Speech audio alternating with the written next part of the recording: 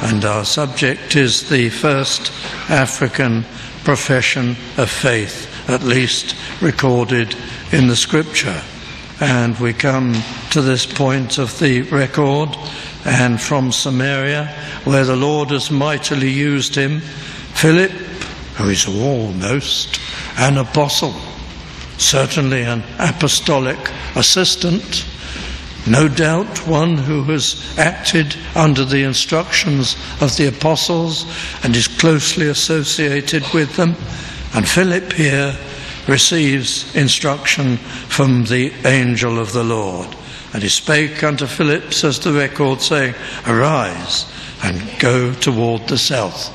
He's been toward the north of Jerusalem, of course, and now he's turned round, and perhaps he went back to Jerusalem with the apostles, as recorded in the earlier verses, but now he's directed southward. And first heading in this brief study is that the commission of Christ, the Great Commission, is now to be completely implemented, or at least the beginning of the mission to the Gentiles. And at the very beginning of this book, in chapter 1 and in verse 8, the Lord, the risen Lord, says, But ye shall receive power after that the Holy Ghost is come upon you, and ye shall be witnesses unto me, both in Jerusalem, and that had taken place, and great crowds had come to the Lord. Probably the church in Jerusalem consisted of 25 to 30,000 people. In Jerusalem and in all Judea, and that was underway, and in Samaria, and through the agency, the instrumentality of Philip, that had been begun, and unto the uttermost part of the earth. And would Philip ever have imagined that he would be the one called to nominally, formally begin the great mission to the Gentiles? And it is quite remarkable how Luke, under inspiration in the book of Acts, prepares the way for the mission to the Gentiles, fully brought into motion by chapter 13 in the sending out from Antioch the missionaries, Paul and Barnabas. But here is really the beginning of that thread. So the angel of the Lord addresses Philip. Why did Philip have such a signal instruction, an unusual instruction from God to be personally addressed? There doesn't seem to have been an appearance of the angel of the Lord, but Philip had, at least in his heart, a clear understanding that he was addressed. That doesn't happen today, of course, in quite this way. Philip was practically an apostle. The Scripture was by no means complete, and God still spoke in remarkable ways to his servants at that time.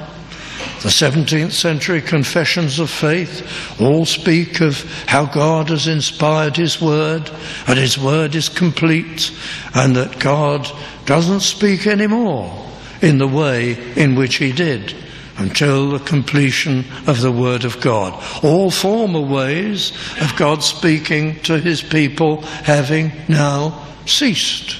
And that is where we get the term cessationism from.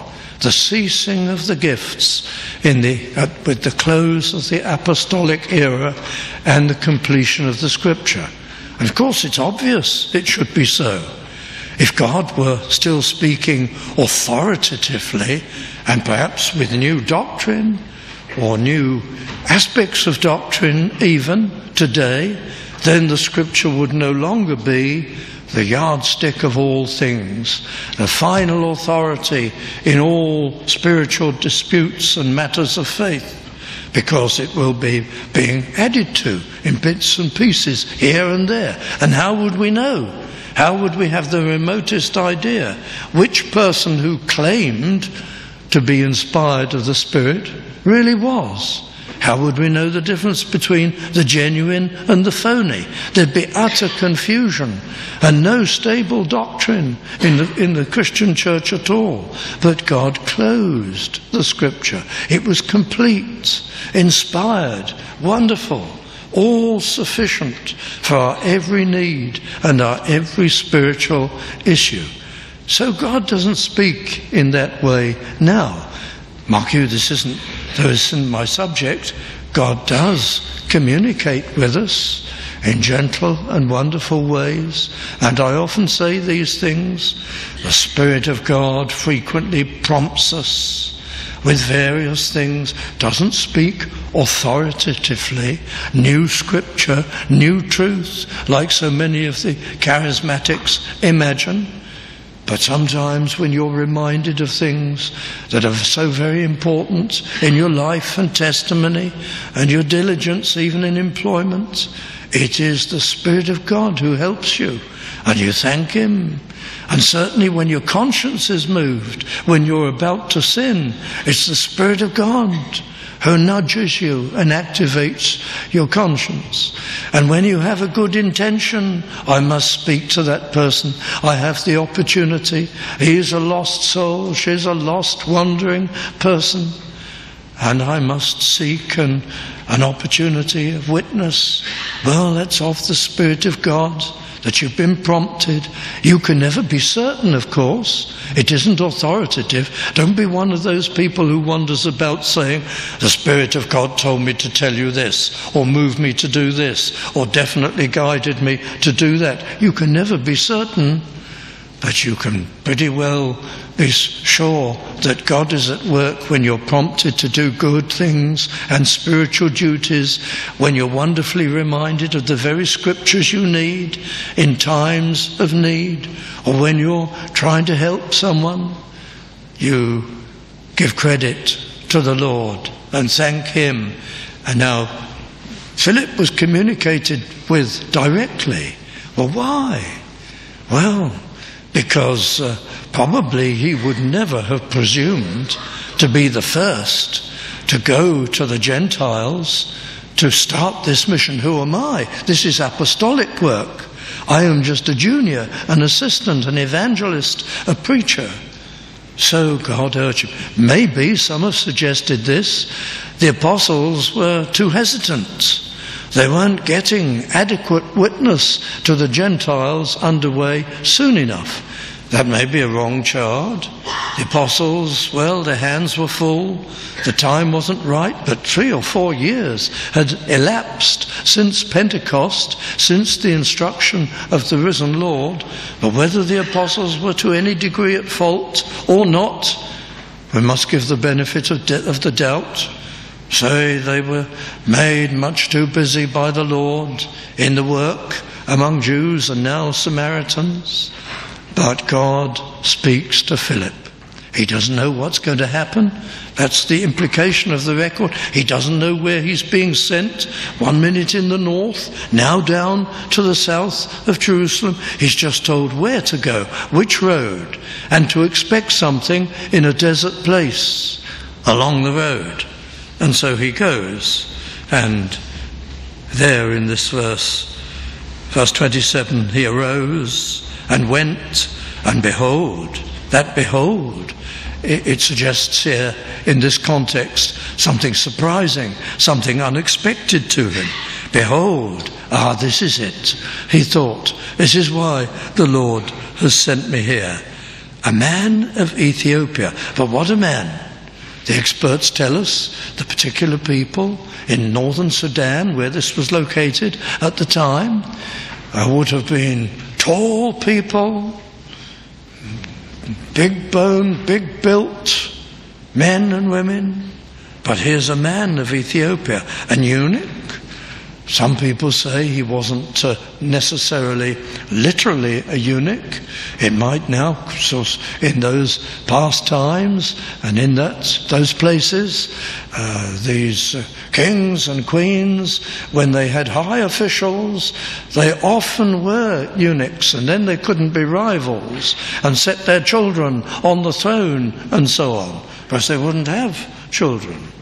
a eunuch. So he may literally have been so, or it may by this time have been just a term used to describe such an official. Well, we'll take it literally, in any doubt, a eunuch of great authority, which means a very princely man and a ruler under Candace, Queen of the Ethiopians. That's a kind of hereditary title name. All the queens were called Candace. He had charge of all her treasure, probably the Chancellor of the Exchequer of the country, one would think, and he'd come to Jerusalem to worship. He may have been what was called a proselyte, and he turned to the Jewish faith, maybe just an inquirer, you can't be certain, but anyway, a deeply thinking man who seems to have given up the religion of his region and had come to inquire, or come with perhaps some degree of understanding to worship. And Philip realized, it's me. I am called of God to speak to this man, this ruler, this African, this Gentile. And he bowed his head in prayer and prepared himself. Well, the eunuch, the chancellor, if you like, verse 28, was returning. And he was returning on the road south of Jerusalem to Gaza, first step in going back to Egypt and then beyond to northern Sudan, the Ethiopia of those times. He was returning, and amazingly, sitting in his chariot, reading Isaiah. And shortly we're told exactly what he was reading. He was sitting reading in his chariot. Of course, somebody else was driving it. He had servants. He was a man of authority. He had a retinue. Who knows how many people to protect him on the road and to keep him on his journey. And he's reading Isaiah, the prophet. Wonderful. And the Spirit says, verse 29, unto Philip, go near, join thyself to this chariot. And he ran to catch up with the chariot, and he heard him read the prophet Isaiah. And he said to him, understandest thou what thou readest? And the Greek suggests, the way the words are put, that he expected a negative reply. Do you really understand what you're reading? The way the Ethiopian chancellor, prince, was reading probably suggested he had little understanding. He was reading aloud. He would have been reading slowly. How do we know that? Well, it wasn't easy to read the Greek. He was reading the Greek translation of the Old Testament, at least the portion, Isaiah. And you know, the text he was reading would have had no punctuation, and there were no spaces between the words. All the characters ran together. You couldn't read it as easily as we read modern print. Of course, it was hand script, and so he probably read it slowly, with concentration, falteringly. And maybe because he didn't fully understand what he was reading, maybe there was a sort of metallic tone in his voice, or complete tonelessness and evenness, no sense of meaning. And so Philip says to him, more politely than it sounds when I put it like this, do you really understand what you're reading? And the man says, how can I? How can I? Unless someone helps me, someone guides me. This man was a man of great authority. In the culture of the times, an ordinary person like Philip approaches his chariot and he says to him with great humility, how can I, unless somebody guides me? Already there is a preparatory work of God, it would seem, in his heart. He's humbled, he's open, he's concerned, he's anxious. I imagine, may I just add to the narrative a bit? This is pure speculation. I imagine he says to Philip, "This is very beautiful. This is quite amazing. I've never seen anything like this. I've never read of a person who humiliated and abased and brought to execution would say nothing, would do it voluntarily, would be led as a lamb to the slaughter." Wasn't the culture of the times? And he read the text. Look at it. The place, verse 32, the place of the scripture which he read was this: he was led as a sheep to the slaughter, and like a lamb dumb before his shearer, so opened he not his mouth. Actually, this brings us to a kind of second heading, doesn't it? The commission of the Lord is now about to be implemented. The great mission to the Gentiles is going to begin. It's going to begin with an individual. Up till now, great crowds had been saved. 3,000 on the day of Pentecost. 5,000 just a matter of days later. Then more and more. A great host, the scripture says. Thousands of them. Yes, but you know, it won't necessarily, don't think of thousands. Some people do. They're not content. Oh, of course, we love this, we want this to be so, but they're not content unless scores of people are gathered in and all saved at the same time. Yes, the Lord can do that and often does do that, but everybody comes as an individual, one by one. Look at the contrasts in the record of Luke. The thousands and the Gentile mission begins with an individual. He's a noble individual. He's a significant and important individual from a distant place, but an individual. Up till now, the record is all about preaching, preaching, preaching.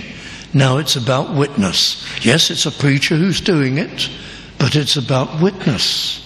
Witness is as important. Almost incidentally, the record seems to say, the Gentile mission will act with an act of individual witness, and that will light the torch in a whole new region, beyond Egypt, in Africa, but it'll be by witness to an individual. Do you do contact work? Do you witness individually? To relations, to colleagues? This is how the whole worldwide Gentile mission started. Excuse me. With an individual. It's so important. And you see here how God blesses the work of an individual in person-to-person witness. Never despise it. It was the beginning of everything on record as far as Gentiles were concerned. But the second heading really, which we come to, is this. What was the core of that witness? It was Calvary. Calvary is always the core of all witness.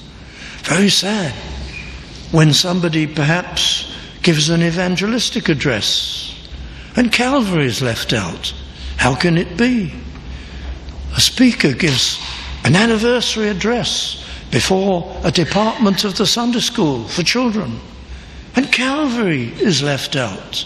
How sad. Right at the very beginning of the vast worldwide Gentile mission, the core of the act of witness was Calvary. And it was the Lord who, if I may put it in this way, set it up to be so.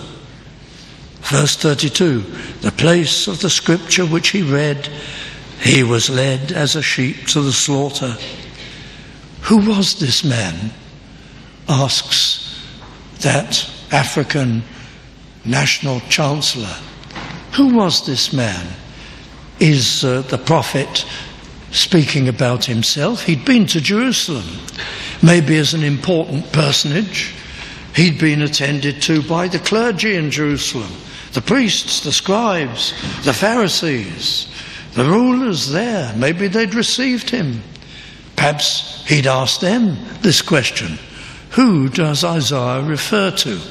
Now probably, if he had, they would have given this kind of an answer. Well, he is speaking of himself. That was what they thought among the Jews at that time. It was quite wrong. He was speaking of Christ, the Messiah. It's obvious once you know. He was speaking of himself, but he was speaking of himself not only literally, they would have told him, but in a symbolic way. He was speaking of himself as a representative of all the prophets. So this man who is humiliated, who is opposed, pictures all the prophets. Well, that was certainly true. The Israelites treated their prophets extremely badly, and they didn't listen to them by and large, and they didn't glean Christ from their teaching. But nevertheless, it was wrong. So he says, does he speak of himself, or does he speak of some other? He's smarter than the clergy in Jerusalem, this foreign prince, if you like, chancellor. He can see, it's obvious as you read Isaiah 53, he isn't speaking about himself. And so he asks him, and that's just the opportunity that Philip desires and requires. But look at verse 33 before we proceed. In his humiliation, his judgment was taken away. It was an unjust thing when Christ was executed. And who shall declare his generation? Or who shall fully recount his generation? Who shall fully describe his generation?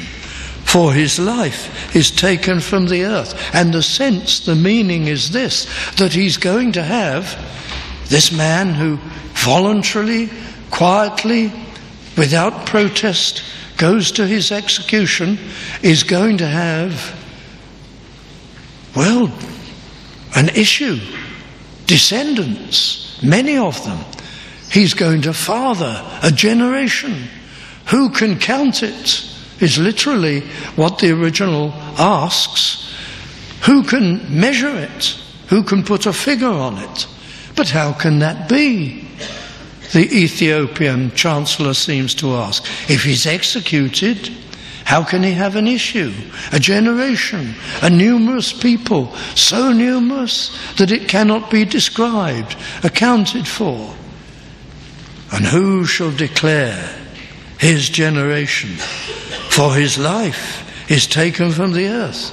You may think superficially, the way our rendering puts it, that it means who shall speak about his issue or family, because he won't have one, because he'll be executed.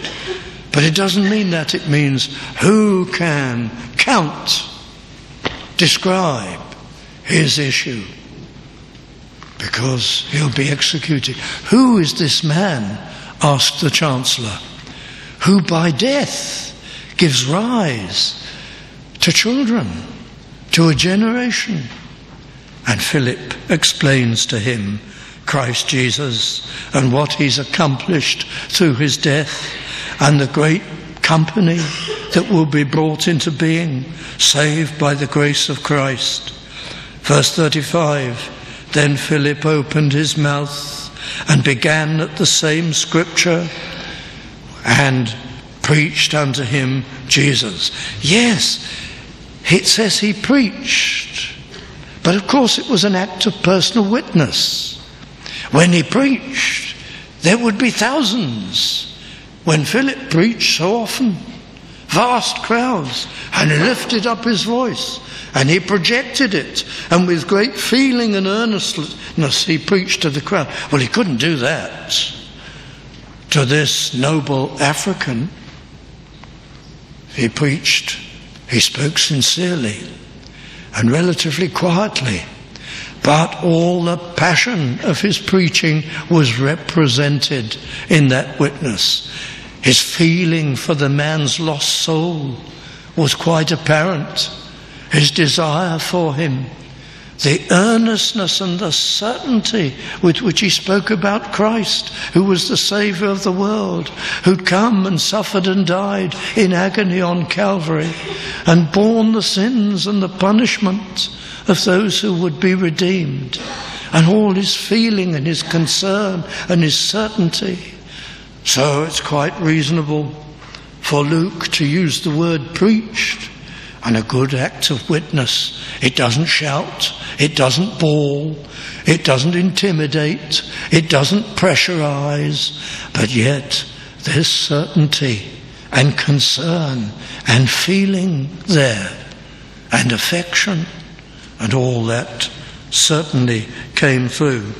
Philip opened his mouth, began at the same scripture, and preached unto him Jesus. He spoke about sin.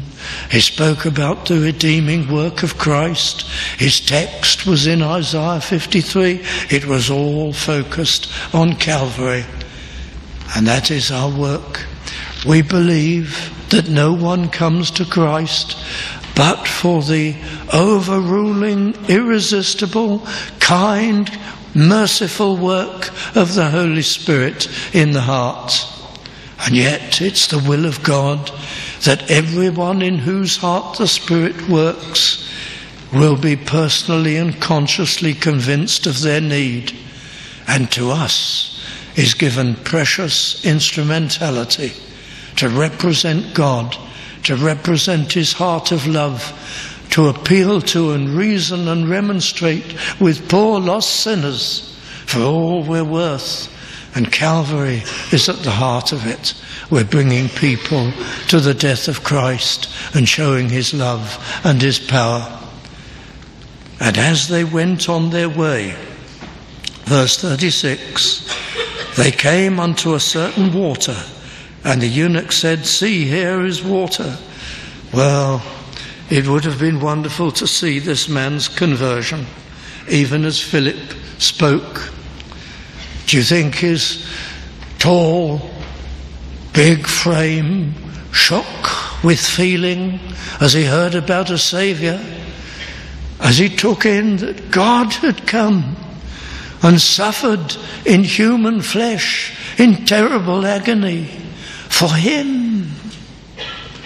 Did he perhaps shed a tear as he felt his sinfulness and the great love of Christ? But he understood, his eyes were opened, he looked amazed at that 53rd chapter of Isaiah. He saw it, he got it, and his heart was regenerated as he heard the word and he came to Christ. And then Philip must have spoken about baptism. Maybe he told him anecdotally about the baptisms in Jerusalem and the baptisms in Samaria, and how people left the old life, and how it spoke of death to the old life down into the grave, and it symbolized that, and resurrection to a new life with Christ, walking with him. And at that point they come to water. It's a desert road. It's parched land. And here is water. I imagine, but it's only my imagination, that there were people there drawing water. People sitting around the water perhaps. That there were some trees, that there was just some area to which people would come naturally, or other travellers would stop and hesitate. That's just my imagination. I don't see a desert waste and just a pool in my mind. But maybe that's all it was, who knows? And the Ethiopian chancellor says, here is water. What hinders my baptism? It's a pity, isn't it, that today many people are not so eager to obey the Lord, not just in baptism, but in wholehearted commitment in love to him and to his service. This man, he wasn't used to obeying. He was used to giving the orders. But now he's found Christ. And Christ, though he's a 10-minute-old Christian, is everything to him. Here is water. What prevents me from saying, my old life has died. I'm his, and I'll follow him wherever he leads me. Obey the Lord if you've come to him, if you've trusted him, serve him, show it. That's what he'd have you do. Well, then you get this great profession of faith. And this will be a kind of third and final heading. The profession of faith of the first recorded Gentile converts, certainly the first African converts. Here it is, verse 37, Philip says, if thou believest with all thine heart, I emphasize that, thou mayest. If thou believest, if you believe, that's first. Do you believe in Christ? Do you believe he's the Son of God?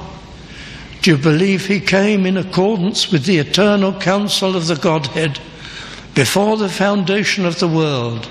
When God, who knew all things, Father, Son, and Holy Spirit, one God and three distinct persons, all totally united and equally God, and yet wonderfully distinct, when in that eternal counsel they determined that man who they knew would fall and be lost should be saved, and millions should be converted. And the way to achieve it, because God just cannot overlook sin, was that Christ, the second person of the Godhead, not second in authority, they're all equal, not second in status or stature or attributes, because all are wonderfully equal, but the second person of the Godhead for us to conceive and to understand, determined to come into this world. Here am I, he said to the Father, send me, I will die for them, I will purchase their salvation, I will take their guilt upon me and suffer the eternal punishment. And then I will rise again from the dead and be eternally different. I'll wear in glorified form that human body and personality that I took upon myself at incarnation, and be their everlasting King and Saviour in glory. And he came and suffered and died. That's what Philip preached to the Ethiopian chancellor. Do you believe? I believe Christ is the Son of God. Do you believe in his atoning death? Do you believe that all are lost and condemned and sinful and dependent upon the atoning death of Christ? He died to take the punishment for our sin so we don't have to go to hell, and he lived a perfect life of righteousness to earn heaven for us so that we can go to heaven. Do you believe in him? I do. Do you believe in his words, that you must repent of your sin? I do. Do you believe in his authority and his kinship, so that you will obey him? I do. When you believe in Christ, you believe in him as your King, not just your Saviour, but your King and your Lord. And he was able to say that he believed. And do you believe in him with all your heart? Or is half your heart still somewhere else? I believe in him. I believe in his death for sinners. I believe that only he can save. I believe he's wonderful. But I believe in this world too. I'm not going to give up my worldly entertainments. I'm not going to give up my personal selfish ambitions. I'm not going to give up my love to be seen and admired. I'm not going to give up these things, my worship of earthly celebrities. My heart is partly for him and partly for me and this world. Do you believe in him with all your heart? You love him. You desire him. You desire a life in union with him.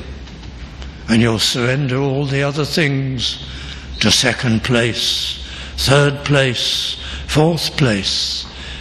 Do you believe? This is the profession that Philip wanted to hear. Have you given all of yourself to him? Do you believe in him with all your heart? And he answered and said, end of verse 37, I believe that Jesus Christ is the Son of God. Yes, with all my heart, all that he is, all that he's done, and he will be my Lord and my King. And he commanded the chariot to stand still. And they went down both into the water, both Philip and the eunuch, and he baptized him. And when they were come up out of the water, the Spirit of the Lord caught away Philip, that the eunuch saw him no more. That's a pity in a way, isn't it?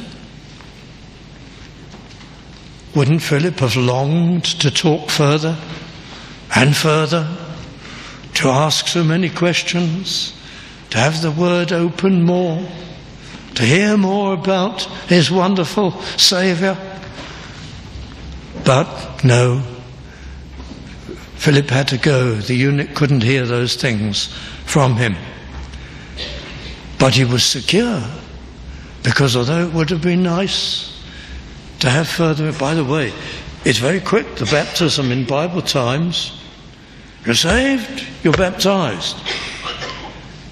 We're not so quick today. We take our time today. Why do you take your time, Pastor? What's your scriptural authority for that? Well, you know, when the gospel was preached and people were converted at that time, it was very hard to be a Christian. If you were a Jew, you could be thrown out of your house. Many were. You would be despised. It was an act of national treason to receive Christ. It was a very hard thing. It was much more likely if a person professed Christ and took the consequences, you knew exactly that there'd been a work of grace in their hearts. You could baptize them at once. Same with the Gentiles. You were converted, you'd be thrown out of your trade guild. You wouldn't go to the feasts of the trade guild with all the idolatry and so on. You were out of it. You were out of your job. Your home was most likely tied to your job. You were out of that. You were living by faith. It was a very, very hard thing to profess Christ. You could be baptized at once.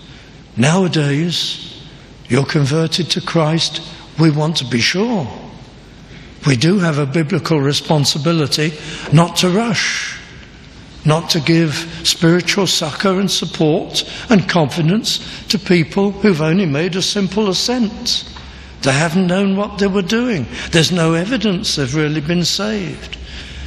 So we take a little longer. I can't give you an easy proof text, but however, we do have a responsibility to be careful. But some people wait much too long. There's no doubt about that. And that first act of obedience to the Lord, well, it can wait months or years, too long. Anyway, I want to come to conclusion by just looking at this, the end of verse 39. The eunuch saw him no more, and he went on his way rejoicing. Just reminds us that to be rejoicing believers. Dear friends, I say this cautiously and carefully because some dear friends have personalities that are not helpful to them, and maybe it's to do with their body chemistry, maybe it's to do with how they are, but they rejoice in a very somber way. However, for the most of us, it is our duty to live as rejoicing Christians. You can't just turn it on, but you can be a rejoicing believer if you reflect more on the Lord and upon your privileges, you reflect more, you give thanks more, you praise him more, you walk with him more firmly and more obediently, that'll help you to be a rejoicing believer. And then you'll be a more powerful witness, and you'll be protected from much sin, and you'll be closer to the Lord. And Philip was found at Azotus, and passing through he went on a kind of circular tour back to Caesarea, which may well have been his home. And then I read the first verse of chapter 9 to anticipate our future thinking. And Saul, yet breathing out threatenings and slaughter. Don't you see? Luke is moving to the opening up of the Gentile mission. The beginning of chapter 8, he's mentioned Saul.